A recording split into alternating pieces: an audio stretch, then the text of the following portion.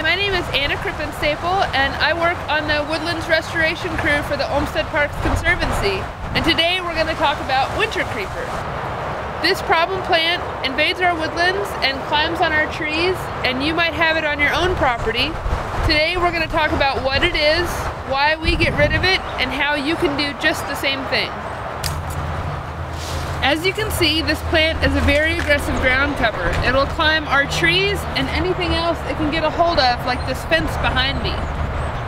The leaves of winter creeper are dark green and very tough and waxy, and they'll stay green all year, even in the winter. So once your trees have dropped their leaves, this is the only thing remaining, so it's really easy to spot in the landscape. In your yard, you may have winter creeper as an ornamental ground cover because it outcompetes nearly any other plant around it. And this is exactly why we don't want it in the woodlands. It will reduce our biodiversity and it will smother native plants. As winter creeper continues as an aggressive ground cover, you'll also see that it'll climb our canopy trees. This is undesirable both in your yard and in the natural landscape.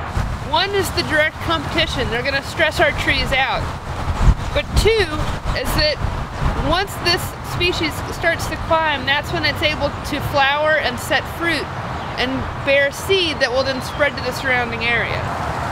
Depending on the age of the vine, winter creeper might be green and small like this one, or as it gets older it might start to turn woody, or it could even be larger and hairy like these vines here.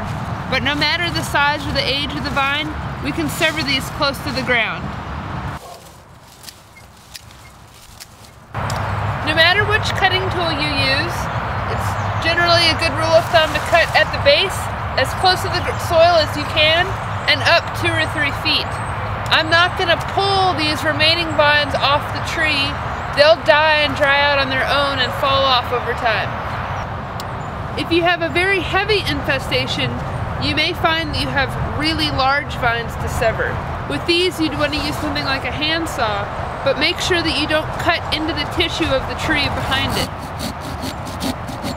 With your larger vines, make sure you've severed them completely, and if you use an herbicide, fully treat the lower face. So now we've severed those vines, and that hackberry has a new lease on life.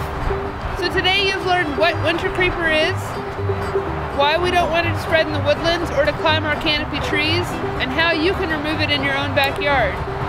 To get involved, or if you have any more questions, please visit olmstedparks.org.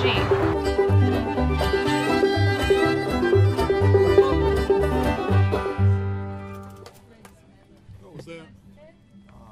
Sweet Bama?